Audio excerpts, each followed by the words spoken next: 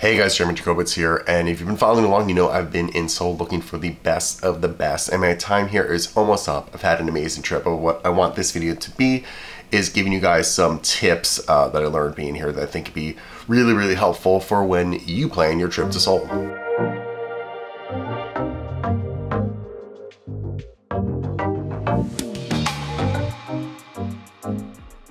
First up, cash. I did find that almost everywhere took credit card. It was really, really easy, really amazing. I did bring some cash with me. One, for traveling anywhere, get some cash.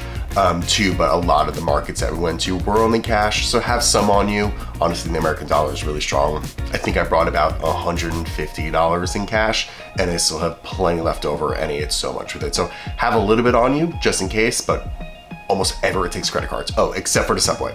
Subway does not take credit cards, so make sure you have cash for that. That's tip number two, just in terms of getting around. I found the subway pretty easy. I mean, everything's in English, the announcements are in English, the signs are in English. It's still a little confusing, it's a new subway system, but definitely easy to get around. I'm a big walker, I tried walking too. Honestly, a lot of the city is pretty hilly. Like after day one, my calves hurt me, but I had a good mix of walking, subway, and then Ubers. And that gets to tip number three, and that's actually being able to navigate and find things. And this is where it's been a little difficult.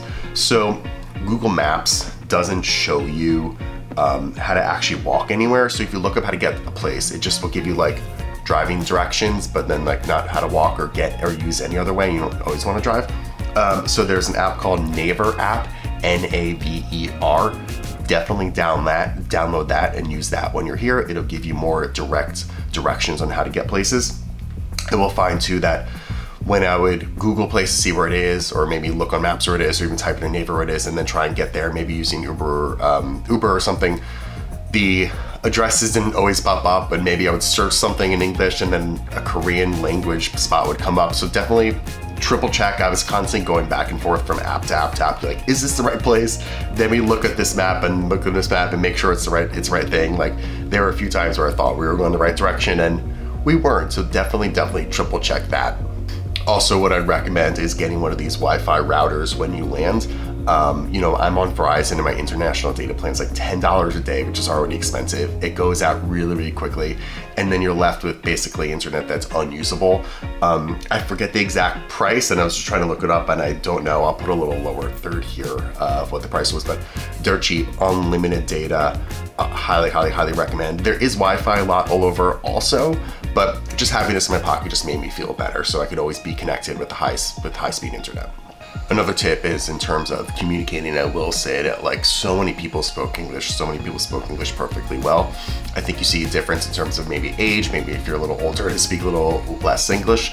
But honestly, like I really didn't feel like I needed to know Korean, and I really don't, to get around, to do things, to see things, to order things, to eat things.